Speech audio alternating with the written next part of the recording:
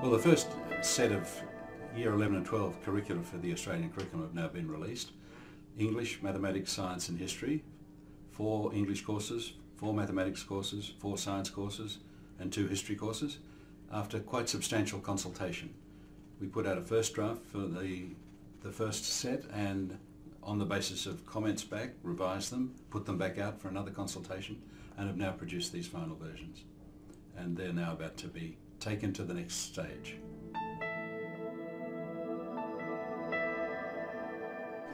These ACARA senior secondary curricula will now fit into quite varied state arrangements. In each of the states there are authorities that run the assessment systems with external exams or other means that provide the reports to students on their performance and provide the certification arrangements.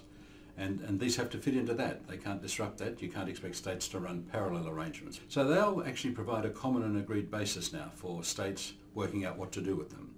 And ACARA is going to work bilaterally with each of the states to determine the ways in which these new curricula will be integrated into courses in the states. And we're committed to reporting back to ministers at the end of 2013 on the progress towards that integration. And timelines for adoption of courses in the states. Because at the senior secondary level, there are quite strong rules about how much notice has to be given to students coming through years 9, years 10, about what they will face in 11 and 12. So the first step on an important but long process.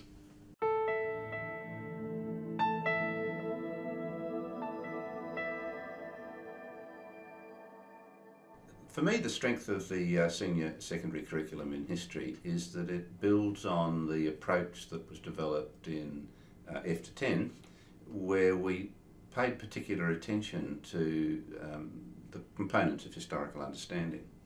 And in years 11 to 12, it's possible in a much more sustained way to build up a sequence of student units that are genuinely engaging and which I think enable students to understand the world in which they live. Well, I think the strengths of the history curriculum are that it gives students the opportunity to understand and appreciate other cultures. They learn to sift arguments, to weigh evidence, to make up their own mind about historical issues, but most importantly, they have to do it in an atmosphere of really considering what the evidence can provide for us today. There is a curricular intention for senior history for students to engage in the practice of history. That is inquiry, analysis and argument. Well, one of the great benefits, I think, is that we're going to have more students taking history at senior secondary level.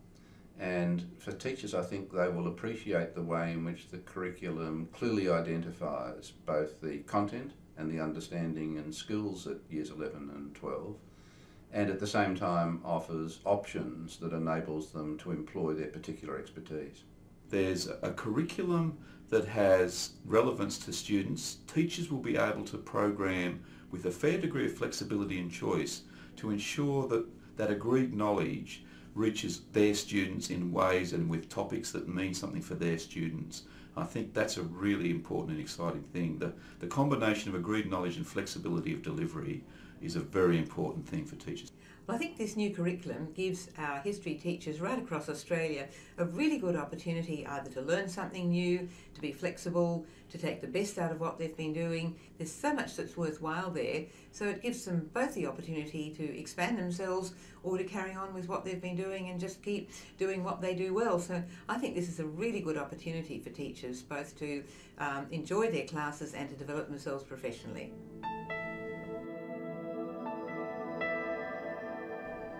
I think one of the key things that for students is they're going to have the opportunity to understand the complexities of the world they live in.